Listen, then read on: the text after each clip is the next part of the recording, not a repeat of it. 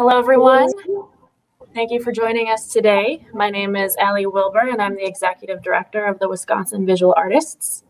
The Wisconsin Visual Artists is an artist-run nonprofit organization that started in the year 1900 as the Society of Milwaukee Artists in Milwaukee, Wisconsin. So for the past century, WVA has been dedicated to supporting visual artists working within the state.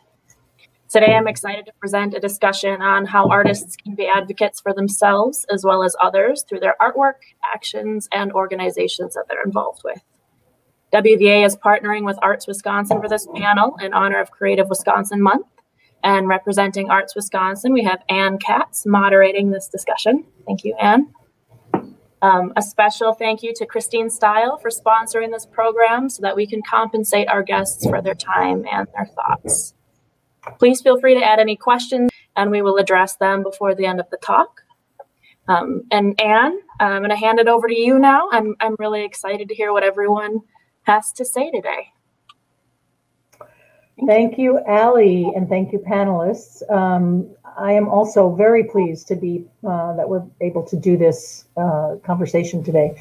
I'm Ann Katz. I'm Director of Arts Wisconsin. We're the state's community cultural development organization. We haven't been around as long as Wisconsin Visual Artists, but we have been around for over 25 years advocating for everything connected with the arts and creativity in the state.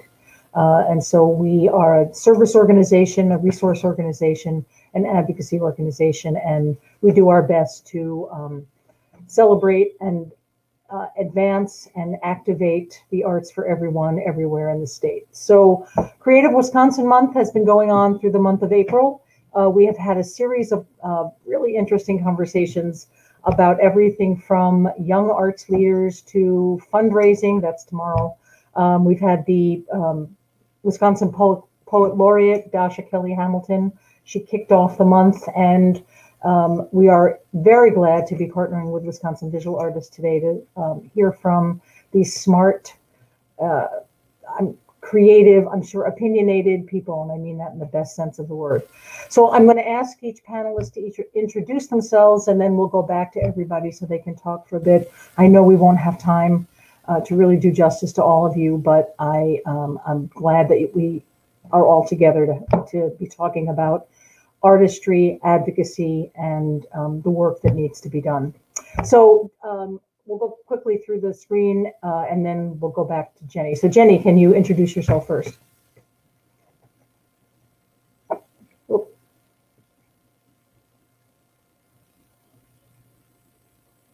You're muted. Good catch. Thanks. That's really funny. But yeah, so my name is Jenny Gao and my pronouns are she, her, hers. I'm an artist and I run an anti-gentrification arts business out of Madison, Wisconsin. And I've been running my business now full-time for almost 7 years. Wonderful. Thank you. Katie, you're next. All right. Thanks, Jenny, for being the first to not unmute yourself. But my name is Katie Avila Loughmiller. I'm an artist based in Milwaukee, almost 5 years now, which is crazy. Originally from Boston. I'm a co-founder of Luna, which is a Latina artist collective based in Milwaukee. I'm also part of a collective called Hurt Space. And I joke and partially serious that I'm a serial collective creator. So I also started an organization / collective called Milwaukee Action Intersection in response to the social uprising that happened after the murder of George Floyd last year. Thank you, Katie. Stacey, you're next.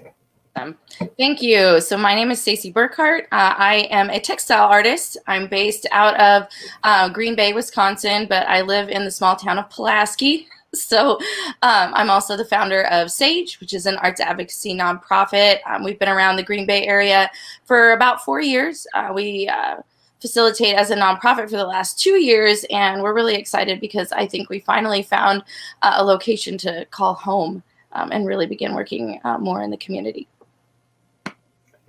Great, very important. Thank you. And Teena, you are last but not least. Hi everyone, my name is Teena. My pronouns are she, her, hers, and he, him, his. I'm based in Madison, Wisconsin, and I'm a multidisciplinary artist that's originally from South Carolina. And I am an assistant and organizer for Freedom Inc., which is a Southeast Asian and Black organization here that provides support around domestic violence and sexual assault. I'm also an Arts Envoy lead artist with Artists Working in Education that's based in Milwaukee. Thank you. All right, now we're going to get to hear from all of you. We had some questions that we tossed around for you to answer, but you all know how to talk. You're advocates. You know how to talk about the work and what you do. So we'll start with Jenie. Go ahead. Yeah. Are we focusing first on the question about our backgrounds? Well, we have 10 minutes each. Okay. For each of you, and I think or 10 to 15 minutes each. It's probably easier to sort of bundle all of you together than to just keep going around the screen. Okay. If that works. Yeah. Okay. I didn't know which format you want to do, so thanks for clarifying. Right. So I'll start with a little bit about my background. So on a personal level, I'm a second generation Taiwanese and Chinese American. I have roots in Taiwan from my mom's side and Shanxi and Southern Mongolia on my dad's side. And I grew up in rural Kansas. So between my Taiwanese and Chinese roots within the family, and then between my Asian household and rural Kansas, I'm very familiar with being in polarized spaces. And I have also always had an up-close view of people's labor. My parents used to own a takeout restaurant when I was a kid, and I spent a lot of time in the restaurant until closing time. And that was all during my formative years. And professionally, in terms of my own labor, I've also been working since I was 17. And so I'm 33 now, and it's weird to think that I've been working for almost half of my life. And I used to hide that information being from older people because I found that a lot of them would be impressed with my experience until they found out I was young. So I've thought about that in terms of just like how that has shaped my understanding of labor from my family to my professional background, but that I've held a lot of jobs across industries that have given me kind of like a full spectrum picture of how all of these different fields play together in an ecosystem. And so I was a floor manager at an art museum, and that was where I cut my teeth learning how to write best practices and training curriculum for staff. I was specifically working with the security staff, and so it's the people who are actually running the spaces, working behind the scenes and making sure everything stays safe. I worked as an art program specialist in Milwaukee, in the Milwaukee public school system, and I was there during Act 10. And so I was working at a school with predominantly students of color and witnessed firsthand what happened when the public school system decided to cut funds. And they didn't decide to cut the funds, but how they then decided to divvy up the funds after the budget cut statewide. But how at the wealthier suburban, predominantly white schools, they preserved the arts because art was seen as a path to enlightenment. And then by contrast, cut the arts at schools like mine because art was seen as a path to poverty for kids who are poor.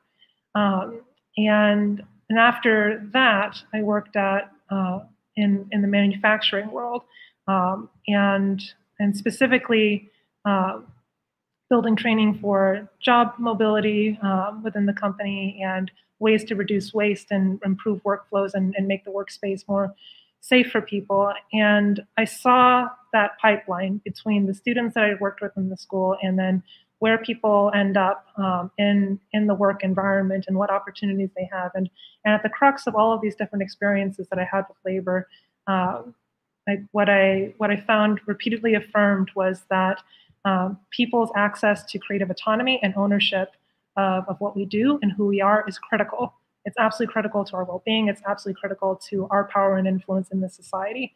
And so that's what ultimately pushed me to quit my corporate job.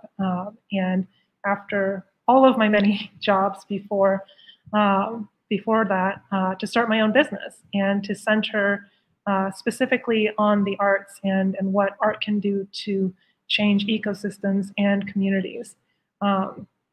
And so now I've been running my business for 7 years, and I would say like my business primarily operates in 3 streams. I provide creative direction services and create art commissions. I have an e-commerce store where I sell original artworks, prints, and arts licensing.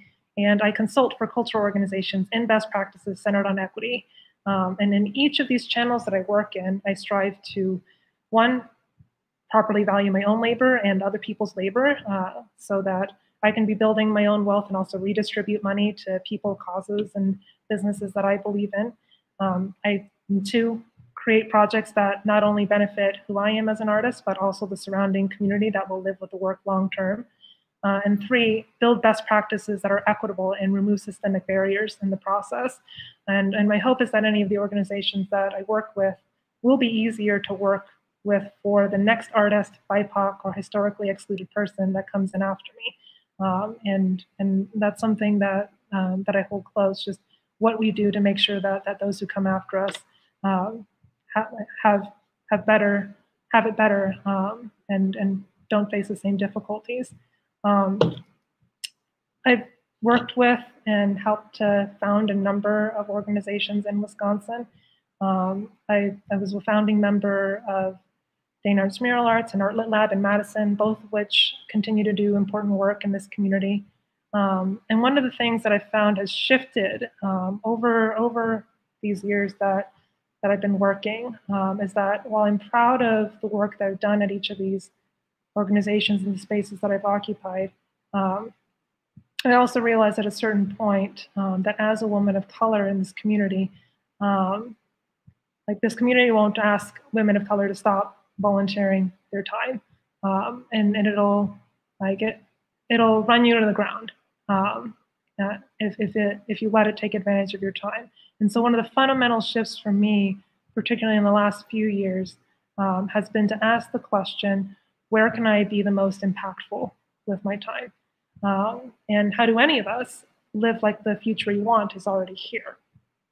And so you think about a city like Madison, Wisconsin in particular, where we have more nonprofits per capita than any other American city, and somehow we are still one of the most segregated and inequitable cities in the nation.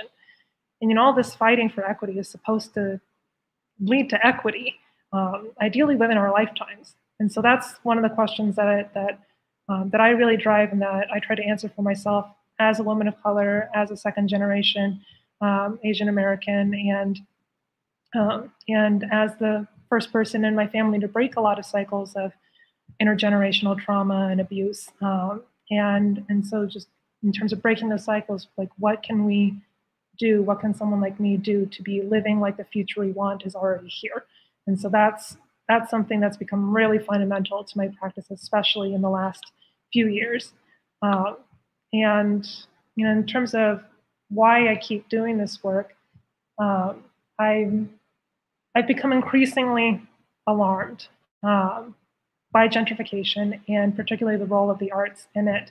And particularly since my school years, when I was pursuing my own degree in the fine arts, I've heard so many people say that this is just the way it is, that artists and BIPOC and queer people make a place cool and vibrant, and then it gets expensive and displaces everyone. And that resignation of so many artists, of so many arts professionals, of the field, that this is just how it is just unacceptable. And all of these exploitative tropes are unacceptable. And so this has become like the main motivator of the things that I'm building towards now as an artist and as a business owner. I said earlier on that in my introduction that I'm building an anti-gentrification arts business, that the things that I do as a practitioner have to combat and disrupt these harms in our community. And so looking at the ways in which I'm structuring things like labor and ownership in these projects, and who it affects and who it includes. And I do this work because what's done before us is neither equitable nor sustainable. And I also like challenging existing paradigms and disproving myths that people like to uphold like they're facts. And yeah, that's kind of me where I am today. But yeah. Thank you. Very succinct. So much work. Thank you, Jenny. Katie, you're next. Well, it's hard to follow Jenny as I like start writing things down. I love, I think, Jenny, this is the first time we've been on the panel together, and I'm very excited, but I have plenty of conversations, lots and lots of conversations about this with Jenny, and like half of what I do and how I think about things is totally accredited to Jenny and the work that she does and the way that she inspires me, and I've brought her into classes. I also teach and have brought her into classes, and so I'm still like, oh, I want to ponder that more, but to get to me, I guess, and I also thank Jenny for sort of leading with like her background and like having that be so much a part of the story and influence and kind of encouraging others to think the same. I also do that a lot, and so I will start kind of with my background as well, because it is very influential in how I think about things and how I see the world and see my work. So I was born in Colombia, and I was adopted, and I grew up with a white family, predominantly white community, and I think that really living in that world and not really seeing representation at that young of age, it did have an effect. I didn't have the words or the words or to talk about it or to think about it, but it did have detrimental effects as I was a student and as I was a young person trying to figure out who and what I was supposed to be doing. And so, but arts was always sort of at the core, and I went to public school just south of Boston and in a city called Quincy, and luckily had a really, really robust random art program. So that was sort of my saving grace through while I was trying to process all these things I didn't have any words to articulate my experiences with. So kind of flash forward, and I was really interested in education and also in change at both a local and national level. So got into nonprofit work, but and when I'd say in my mid-20s, realized that arts were missing from some of these really great social change organizations that I got to work with or learn from. And I always had an issue with that. So I ended up going to school at Otis College of Art and Design to pursue my Master's of Fine Arts in Art and Public Practice, so that I could make sure that arts were a part of any social change that I was going to be involved in the future. And so then I found myself, and after being on the East Coast and then going West Coast, I found myself in the middle of the country in Milwaukee 5 years ago, and that's where actually I met Jenny pretty early on, and started working directly with artists and really great artists and community members, and figuring things out. And what I noticed really early on was a representation problem. I was working for an organization that was trying to hire artists to work with students, almost all students of color, and then the artist list that they had to choose from were all white. And I was like, this is ridiculous. This is not okay. I didn't want to perpetuate what I was like, the kind of what I was raised with. So I made it an effort to change that, and also to figure out specifically where Latinx artists were, because while it was dismal across the board in terms of representation of anyone who was non-white, I really, for me, obviously being Latinx, and that was important to me, but also I just didn't see that population represented in the way that I wanted to, particularly knowing the numbers of Milwaukee. So that's why I founded Luna. I asked my colleague, who was at the time who was seeing the same issue, and she was also Latina, and so I asked her, where are there other Latinx artists? Like, I don't know. And she, being from Milwaukee, was able to gather a bunch of lists of people that she knew, and that's how Luna was formed, and it's constantly changing and growing, and that was about 4 years ago.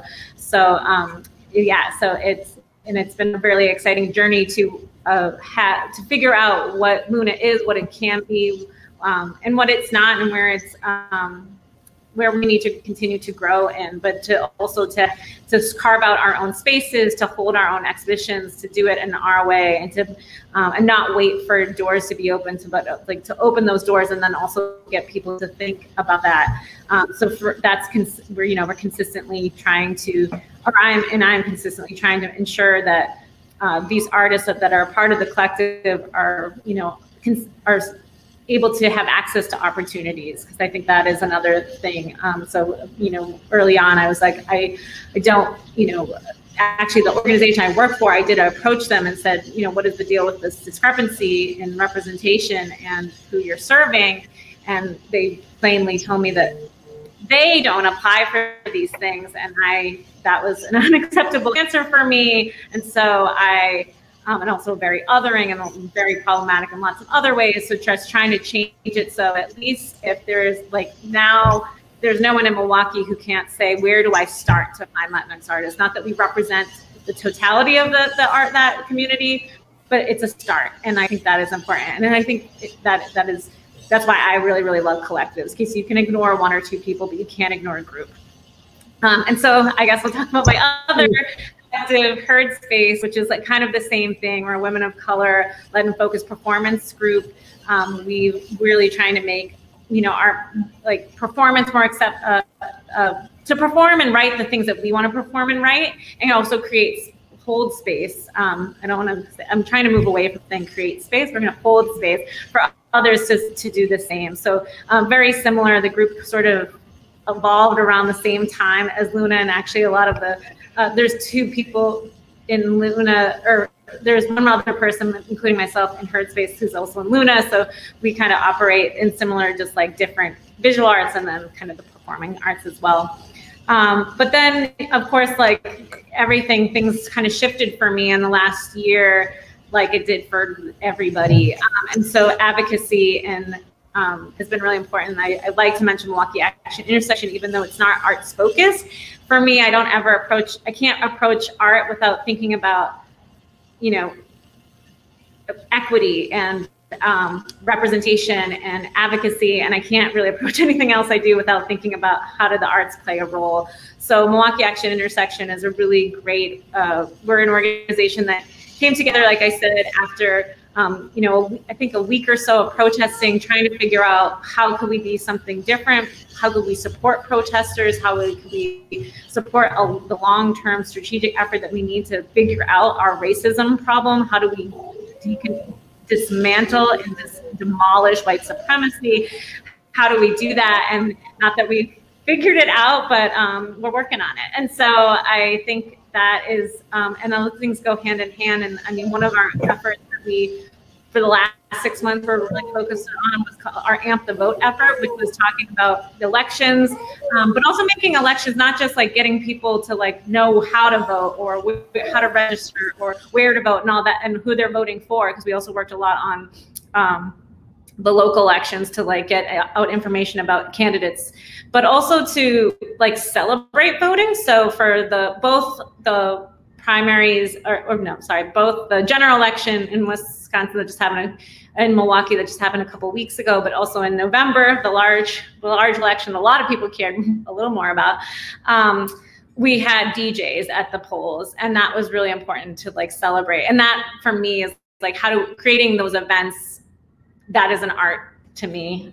So that's how I sort of approach that work as well. And I think artists, similar to what Jenie said about, that art and creativity just holds a lot of power and has always been a part of our social change movements. So I think it's it is imperative that artists have a seat at the table. Artists are creative. We're problem solvers. We're creative thinkers. We, there's never a project I say no to, or never because I'll just figure it out. And so I think that is the same. Like I love working with other artists as well, particularly collaboratively. And again, that's why I love collectives, because you put a few artists in a room, and we'll have like one small idea will turn into something bigger, and we can tackle more. So I think artists need to have not just a seat at a table, but a leadership position in anything that is going to move the needle forward. So hopefully I answered all the, I don't know, all the questions in there, but. Oh, Anne, I think you're muted now.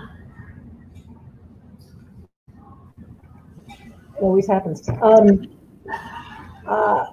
writing down some of your statements. I wrote down, live as if the future is already here. Jenny, I'm going to totally use that. And then when you said, Katie, people can ignore one or two other people, but they can't ignore a group. There is strength in numbers, and so the more that we come together, the better. So thank you for that. Stacey, you are next. Wow, like so much yes to everything that I've heard so far. It's so inspiring. It's taking me back to when our organization used to actually be able to have meetings together and in person. You just always came away so inspired and so uplifted. So thank you for allowing me to be here. My name is Stacey Burkhart. I am a textile artist. My personal story, I give my grandmother like all the credit in the world for making me who I am today. She sat me down at a sewing machine when I was 6 years old, and the rest is, history. But looking back, she was a huge Bob Ross fan as well. So when my mom was at school, as a single mom going back to be a nurse, Grandma and I watched soap operas and Bob Ross. So, but for me, what I learned early on was how much I loved being creative. And I grew up in private school and college. It was something that you went to. It wasn't an option. I started off as an English major, and I wanted to be a writer, and I wanted to be able to have a voice and share my opinions. And that didn't get me that didn't get me very far. And I switched and I became a psychology major because suddenly people fascinated me. Sociology, psychology, the way things function, how people live in this world. And I then took a job in food service and hospitality. And I think it turned a few heads in my immediate family, because why did you go to college for a psychology degree only to be slinging pizzas in a restaurant? And for me, I felt like I used it every day because I was always interacting with others. I was always conscious of what my interactions were. And I was always just aware. There was that additional awareness within what I was doing. In 2010, I took a position as a events manager at a really high-class resort in Southern Indiana. And that was a turning point for me, because at that juncture in my life, I was single, I was alone, it was just me and my dog, and I would work 60, 70 hours. I would work until 2 a.m. I would work, every single weekend. I had no social life, but it was okay because it was just me, and I didn't think anything of it. I thought to myself, this is what I have to do in order to succeed at this job. And eventually, with working in special events, here comes my creativity. Here comes an opportunity for me to sit at a table and present new ideas and different ways of going about things. And I was dismissed. I sat at that table full of men, to be frank, and every idea of, well, why don't we try it this way? Or how about instead of doing it, the way we've always done it, we go about this route, or however you want to look at it. Every time, dismissed, dismissed, dismissed. And my job was leading me absolutely nowhere. My creativity was being stifled because my position was defined for me, as were my expectations. In 2012, while I was working that job, I gave birth to my first daughter. And then I added another role to my life, which was mom. And that 60, 70-hour work week didn't work anymore. And here I was, taking then, in order to assume that role, a pay cut and a lesser position, and the responsibilities, the majority of responsibilities that came with parenthood. And I hated it. I don't know how else to put it. I just felt trapped. And 2014 brought me here to Wisconsin with twins. So I now had 3 girls. And I was staying home and I needed that sense of self again. I needed to get back to who is Stacey. And so I started a business, and I sat back down at that sewing machine, and I just started sewing the most simplest of things, which was burp cloths and baby bibs and anything that my kids needed at that time. And it was fun because that was my only social interaction as far as I'm concerned. 3 kids kept me very occupied. And there's a lot more to that story too. But moving and having 3 kids and being at home rather than working a career position and starting a business, it was a lot. And so that's where Sage came into play, is because as an organization, we started just as a group of makers. I started going to the farmer's market, and I would introduce myself to people because I didn't know anybody. And I would, ask, where do you get this supply? I remember I met a gal that made lip balms and sold them at the farmer's market. And I made, at the time, those reusable beeswax food wraps. And I was like, where can I source beeswax in Wisconsin? Thinking that I'm going to be all resourceful and support local. And so that struck up a conversation with her. And Sage began then simply as a form of communication across a lot of folks that were working from home, that were trying to create legitimate businesses while working at home, that typically assumed an additional major role in life, whether it be parent, whether it be that they also worked a full-time job, but this making was their sense of self. We just enjoyed each other's company, and we would get together and we would talk about shows. I guess that makes me a little bit different than the fine arts, because I started in the craft world. I started with high school craft shows and complaining about direct sales being at the same event as I was because they were stealing all my customers, and et cetera, et cetera. But, we built in Green Bay, we built a family.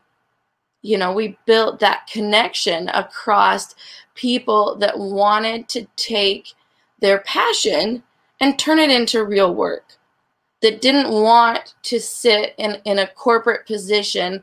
One of our best and greatest advocates and volunteers was Sage, worked at a bank until a year ago. And to see and to have known her as she's transitioned from full-time corporate to seeing who she is now as a full-time artist and maker, it's remarkable to me. And we talk over and over about how we'll never go back, how we'll never let anyone take our creativity from us. And so in 2019, Sage decided that we were doing so well as an organization and connecting so well within our own meetings that we wanted to take it further. We wanted to branch and go out into the community, and we wanted to make a difference. We were really looking to have an impact and to make progress as it pertained to arts, makers, and creative opportunities. And so we formed as a nonprofit. And shortly thereafter, one of our members, I say the term member loosely because we don't have a membership fee or anything like that, and people come and go as they like. She's amazing. She's an amazing artist, and she said, "I'm really paying attention to the market and what's trending right now because I want to make sure I'm making something that sells." And it was just like, it hit me really hard, because my advocacy lies in acknowledging that it's our individual creativities and our individual abilities, be them innate or learned, that not only make us who we are, but should be celebrated. Not what's trending in the market, not the color that Pantone decided was the best thing for you to be working with, but what you see and what you want to create. And so I'm going after this. I'm advocating for this. I'm advocating for the space, the time, and the opportunity for an artist, maker, creative, what have you, to create in a way that best suits them as an individual. And so that's where we stand right now. For I learned early on, I'm a stubborn individual. I as it pertains to applying for grants, being a newer nonprofit, this wasn't an area that I was familiar with in the first place, and it wasn't necessarily an area that our board, who is 100% artists, there's 4 board members and right now, and we are all artists and creatives. And this wasn't something that we were familiar or used to. And so, we'll start applying for grants. We'll start putting ourselves out there with these ideas and concepts. We're sorry, we're sorry, we're sorry. And nothing, not a grant in sight. So we're like, how do we do this? How do we function on no budget? And I was the person, I've never been a fan of just taking money.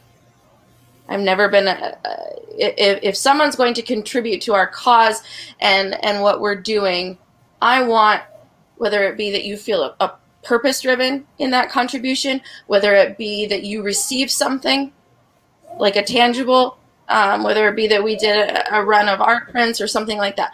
I want that when we're receiving money that you, whoever is contributing, feels like they're a part of what it is that we're doing. And so we made the determination as of this year to function as a self-funded nonprofit. And so we operate completely on programs that, uplift the artists, give the artists an opportunity to showcase their work. We operate on a shoestring budget in order to make that happen. But we've facilitated programs here in the Green Bay area that really, I believe, the artists that choose to participate feel like they are directly contributing to the success of their community. We have the gallery program where artists have the opportunity to be partnered with a locally owned small business. And we hang their artwork in these small businesses, and then we showcase both the business and the artist. And that's been a really, a small program, an amazing program, because there's that connection that's established across both the small business owner and the artist. We do fun programs like artist trading cards, where you can submit to participate, and the artists just make little cards, tiny pieces of art, and then we share them with each other. These were all programs that we developed during the pandemic in order to continue while being socially isolated or unable to gather as a group. And it's been awesome. We look at 2020 and we say, man, we really grew. And I guess that's a big thing for me right now, is providing the artists and creatives in the Green Bay area with the space, materials, and if I can, even the time to create. So we have 2 programs. One is called Creative Community. It's just a free open studio space. People from the community can donate art supplies. Then artists and creatives from the community can come in, make use of those, and they just create. And from that, we also have a program called The Lab, which is a little art boutique. Right now it's an online store, but we're preparing to take it to in person in a brick and mortar location. And what the lab is taking that concept of, I have an idea, I don't know if it will sell, but it's something that I feel passionate about. It's an idea that's uniquely mine, and I want to create it and I want to put it out there. And we say, okay, we're gonna help make that happen. So we remove the barrier of cost associated with materials and investment, and we just say, take that idea and make it something. And it's been extremely rewarding. Why do I keep doing what I'm doing when it's all volunteer? I've never been in a position where I felt like I carried more purpose amongst my peers than I do right now. And to maintain that feeling of intense purpose with others in my community, I will continue to volunteer in order to see other people's success. Okay. Thank you, Stacey. Again, these are such rich conversations. Teena, you are up. Hi, y'all. Can I get a thumbs up that y'all can hear me well? Yeah. Okay, great. I'm really excited to be on this panel, and it's so great to hear everyone's work. I think I have partial imposter syndrome because I'm like, what am I doing here with all these amazing people? But yeah, thank y'all so much for what you put into the art world in Wisconsin and the communities around us. So my background, I'm a baby artist. I just graduated from school during the pandemic. I was able to get my degree, and I'm originally from Somerton, South Carolina. And so my work, where my passion, I guess, for servicing the community starts from a young age of just having an experience. So I'm from a really, really small town. If you look it up on Google Maps, Somerton, South Carolina is a really tiny town with a population under 1,000. And it was actually the first school district in the country to sue for segregated schools. It's a case called the Levi Pearson case that later turned into the Brown versus Board of Education that then led to integration in the entire United States.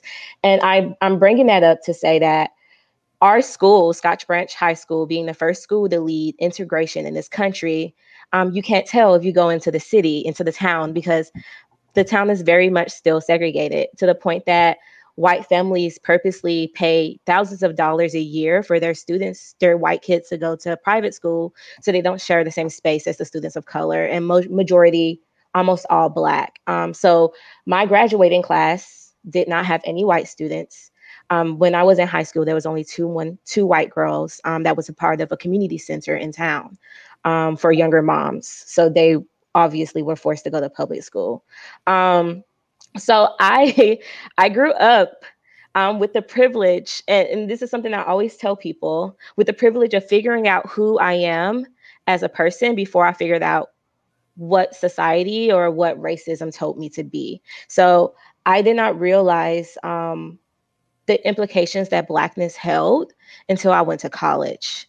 And that's something, like, even now when I think about that, I'm so surprised that I was living in such a great space, such a healing world of just being engulfed in Black culture, and not knowing that a lot of that culture is inflicted or has a part in systematic racism. So I'm thinking, oh, I'm going 3 towns over to the grocery store to go shopping for my parents, and I'm really excited because I got my driver's license and I'm driving, not thinking at all about how redlining has affected the fact that we don't have grocery stores within 20 miles of my town. And so, it's like growing up without the trauma and then realizing what that trauma is later on in life.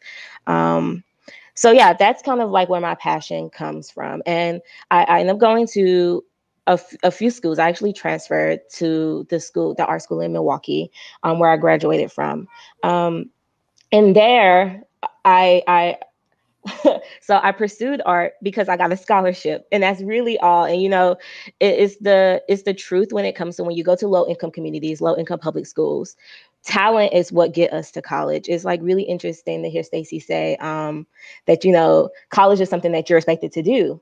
And in my school, college is something that you're privileged to do, right? Like you have some specific talent of art or dance or singing or football, that's basketball, and then you get to go to college, and everyone else stays in town or join the military. And so I was introduced to art my senior year in high school. I planned on joining the Navy, but they said, you're a good painter, and they gave me a scholarship to go to school. And I was like, oh, this is money to do something other than be scared. That thought of the military really scared me, but I was just like, what's my only option? I don't want to be low income for the rest of my life.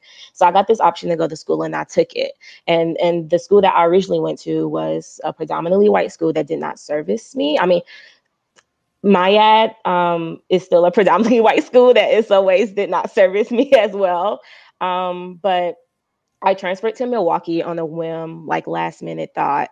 And I came here, and I'm sure Jenie and Katie can speak on this. The first thing, that white institutions and white art institutions really push on you is representation.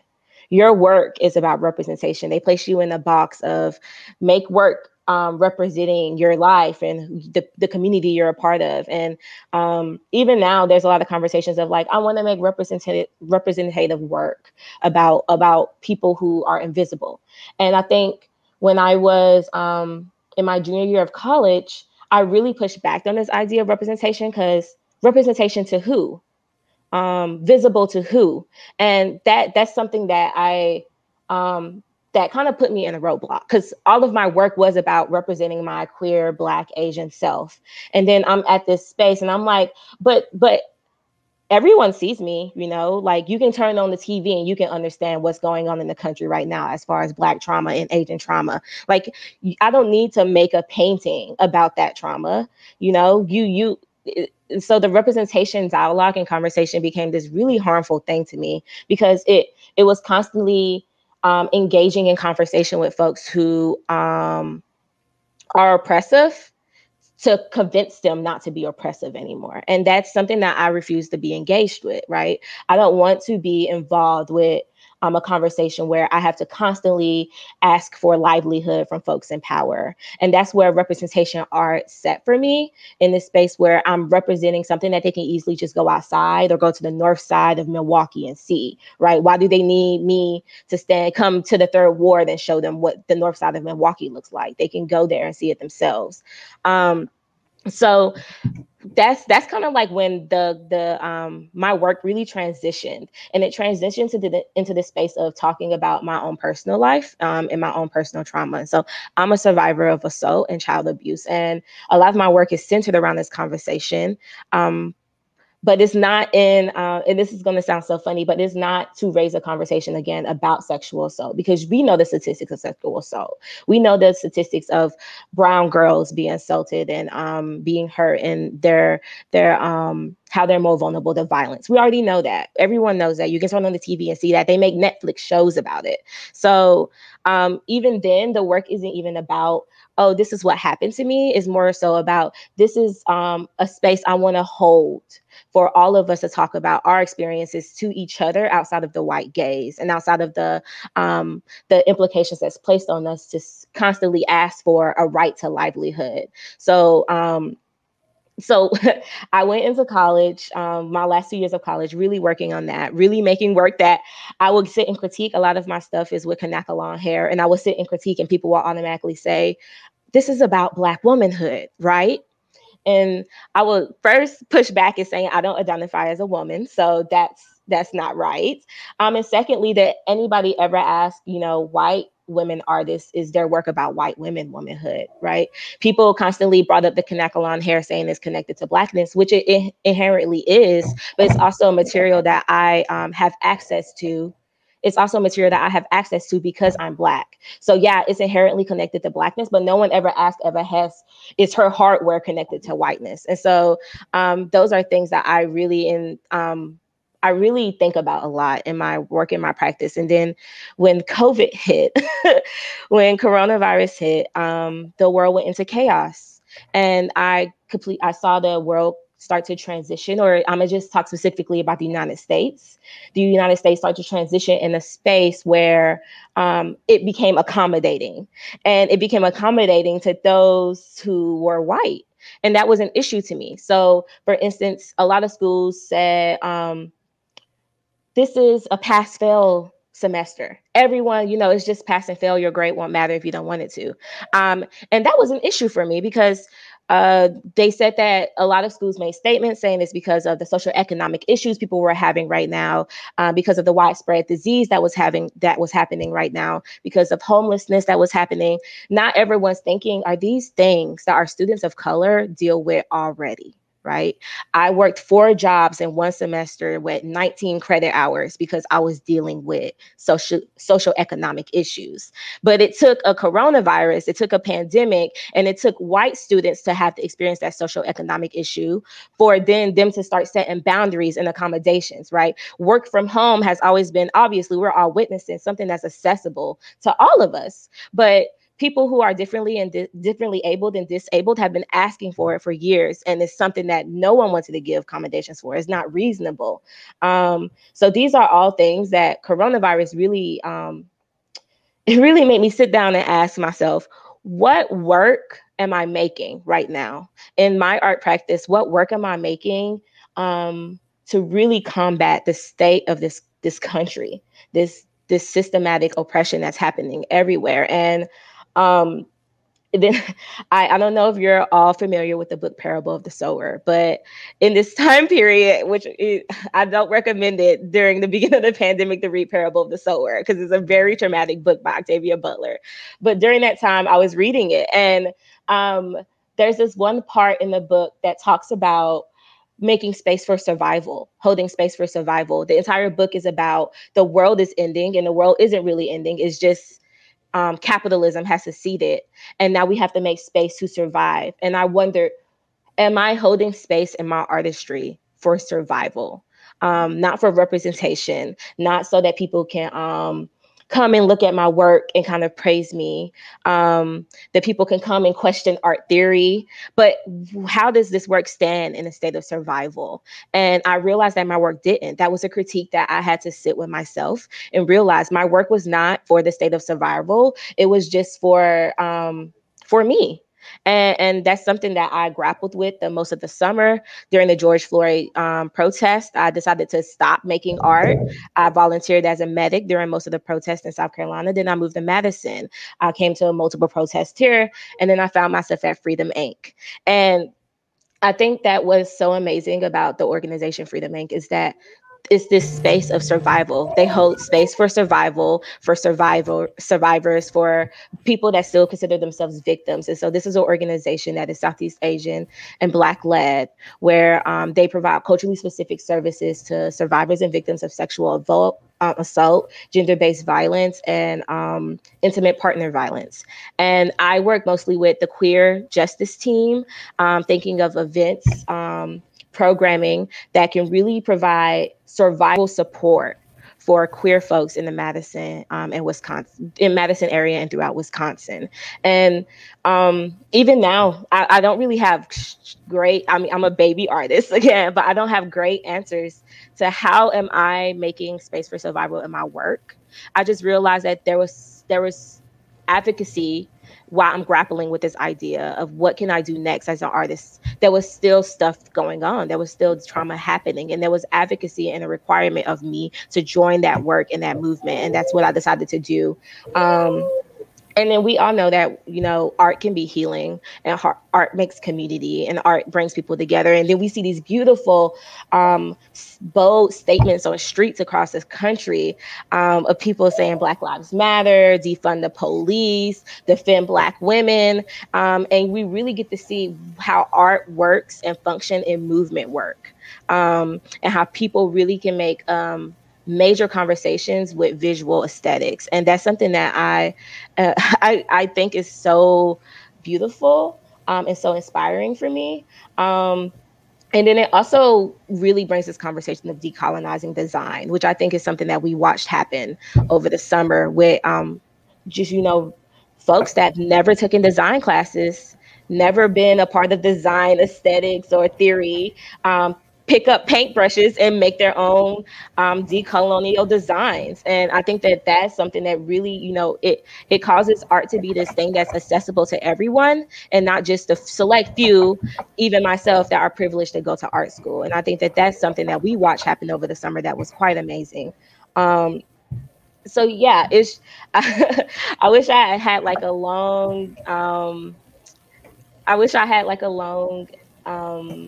story like everyone else have, because everyone here is so amazing. But yeah, I'm really happy to be here, and I'm really happy to be a part of this space and learn so much from you all. And I think someone who is just joining, just being the person that y'all younger selves were, is really excited to see what my future might hold. But yeah, I think that this year has taught us a lot. It's taught me a lot, and it's shown us a lot. And panels like this is important. Conversations like this is important, and leaders like us are important, because we really need to have the analysis and the to be at the table and to flip the table over. So not even sit at the leaderboard table, but flip it over and say like enough is enough, right? That we watched over the year. We watched the entire year people make so many changes for the sake of upper middle class folks, even though lower class folks have been struggling, the pandemic has already happened for a long time. You know, summers in South Carolina, they already had a pandemic. Indigenous people already went through an apocalypse. You know, Asian immigrants, they already dealt with so much apocalyptic situations. And it's really ridiculous that it takes white folks to have to be a part of the trauma for all of us to stop and say, hey, we might need the help. So yeah, so I'm just here for space for survival, advocating for spaces of survival, holding spaces for survival, and believing that art can really be for the sake of survival. Thank you, Teena. I'm totally going to use that let's flip the table over idea. And your story is great. Thank you for telling it. Thank you all for telling your stories. You know, we have 5 minutes left, so there's lots, we could go on. Maybe we should have a follow-up after this, but one of the questions, this is kind of a logistics question, but I'm sure that people will want to get in touch with all of you to talk about your work, your organizations, your art, your advocacy. So just to let people know who are listening, we'll ask each of you for a way that people can get in touch with you, and then we'll put that on WVA and Arts Wisconsin's website, because I'm sure there will be questions and comments. I guess in the few minutes we have, in the 4 minutes we have left, maybe we can go around the screen again and,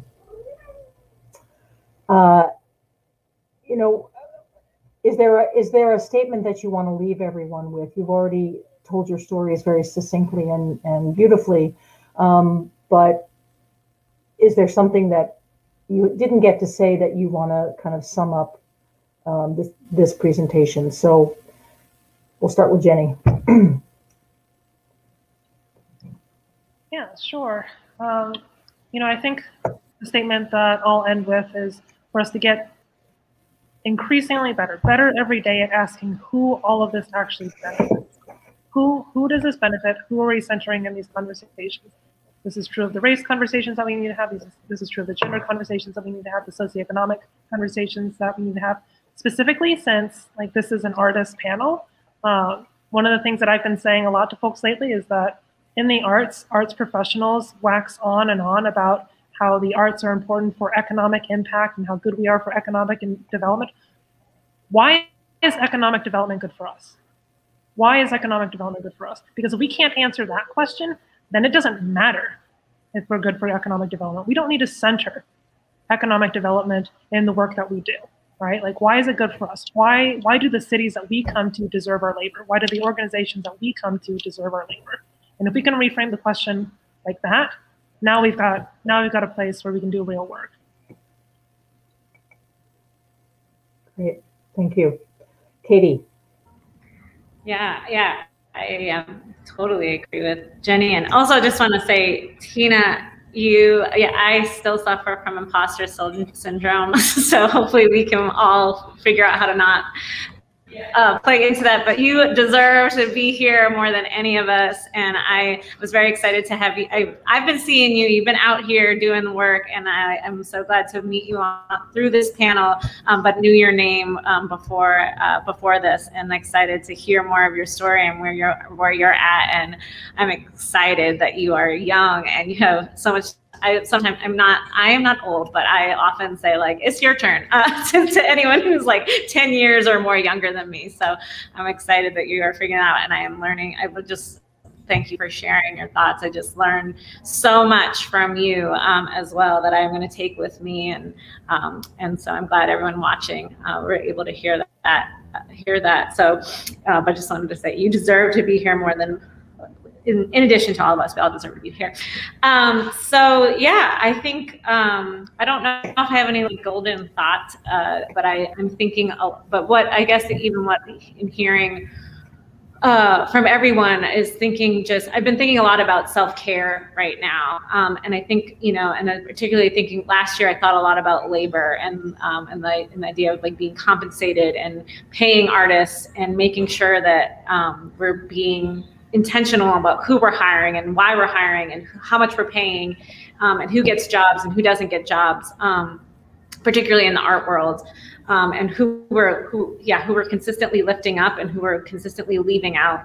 But this year, I think that I'm also thinking about, I'm shifting to self-care and how important that is, and how important it is that we all make that a part of our practice as well, and that we pay for that too, and that we and I think that is like a key to making art, and also I think making art for that is about. I love the idea of making art for survival, and I think that is tied to self-care in a lot of ways. And I never thought of it like that, so thank you for that new framing. But like thinking about how we take care of those souls, how we don't like perform our identities for anyone else, and we kind of take those moments to look inward and don't have to constantly produce, which I think goes back to like ensuring that people are paid the way that they need to be paid, and that we are. And I think the one. And I also just so believe in collaboration. But of course, anyone on this panel, but also everyone else who's listening. We'll share contact information, but I want to continue to talk and strategize and collaborate, because I think when we work together, that is a really great way to do it so that like our workload is less. I think with Milwaukee Action Intersection, one of the best things that I learned is that like when I don't go to meetings, nothing falls apart, right? They just keep on meeting and the work keeps on going, and that goes with everybody in the group. And that is a silly thing to say, but it's we need to remember that we're a team and that people can take breaks and come back in. And another big part of it is too that I think that one of the biggest tools of white supremacy is competition, and that like artists are like always kind of, we just like are taught that like it's a competition and like there's only room for like some of us, but there's room for all of us, and we should we just need to continue to reach out and build connections and build a bigger network. So, and that's also why I'm like really excited to be on this panel too, where it's mostly based in Madison. I think that there's like Madison is so close. After living in LA, Madison is like basically is so close to Milwaukee, so we should all be collaborating way more. And I'll leave it at that. Thank you, Katie. Okay, Stacey, summing up. I think I'm going to continue with echoing the economic conversation and simply make the statement: know your worth. A lot of what we are dealing with in the Green Bay area is a lack of proper compensation. And that goes both ways, both with people that are making those decisions and putting the artistic jobs out there with inappropriate pay, having a lack of understanding of what proper compensation looks like. And in the same regard, the artists that are so quick to jump at any and every opportunity just to get themselves out there. And I think that comes from me directly working with a lot of emerging artists that are so eager for the work that they're willing to take the lesser wage, but just know your worth. And when we work together in that sense to provide a stable platform for artists to have a living wage for an artist sometimes is mind-blowing to me, because we all should be deserving of that. And even for me and myself in my business, I deal with that. And that's the only thing that I'm going to echo with the economics is know your worth. I'm going to slide back in for a second, because I just want to tell you guys that I'm sitting back here smiling like a fool at my computer, listening to all of you. You're also incredibly intelligent and ambitious and passionate. And you don't need me to be, but I am so proud of all of you and the work that you're doing. And I'm so excited to see what you continue to do. And honestly, the comment section, I've been looking to see if there's questions for you. There's no questions. No one's questioning anything that any of you are saying. They're all just loving it and taking it with them. And hopefully they'll be thinking about it for quite a while. And maybe it will leak into their personal practices a little bit. Maybe some collaborations will come out of this conversation. I'm really excited that I was able to have all of you a part of this panel today. And I hope that everyone listening and watching and people who will watch this later take a lot from this conversation, but also the knowledge that they have the agency to change their communities and challenge the status quo through individual art practices, but also that there's a rich variety of organizations and communities throughout the state that everyone can be involved with. Are there any final thoughts? Well, actually, we want to make sure Teena has a chance to sum up as well. Oh my God, Teena! Oh, I also wanted to say, Teena, I had this written down. No imposter syndrome. Oh my God, none at all. You're amazing. Everyone here, amazing. Thank you. I honestly don't have too much to say. I think my biggest thing is that we all have a responsibility to do the work. And I'm talking about like the actual go out, actually get out your house, go into the streets and do the actual work that takes up your whole weekend, that makes you miss out on morning coffees and brunch. Like, the state of our country is awful, but people are really suffering. And we all, every single one of us, including myself, we all have a responsibility to help those most vulnerable. And also, yeah, we all need to do that work and keep our analysis up. Don't go into spaces and just make them more unsafe. So that's just my biggest thing. I'm also always here. I would love collaborating. I'm also here to just have deeper conversations with anyone who's interested, and also to learn more from others as well. I'm always here to listen and learn too. So thank y'all so much for having me here, and thank you so much for the validation. Yeah. Okay, you guys, I'm thinking. I'm definitely thinking, as are we all. So. Thank you, Ali, for the partnership with WVA. Thank you, all of our panelists, for your really heartfelt and important stories. There are no imposters here in any sort of way. And this information, all of the recording will be up on our website and social media, your website and social media, and we'll get your contact information that you want to share so people can continue the conversation after this. So thank you all. It's really glad we were able to do this. So thank you, and keep up the good work. Yeah, we're hoping to host a few more panels like this. So follow Wisconsin Visual Artists and follow Arts Wisconsin, and stay up to date on everything that we're doing. Thank you all again for your words. Thanks.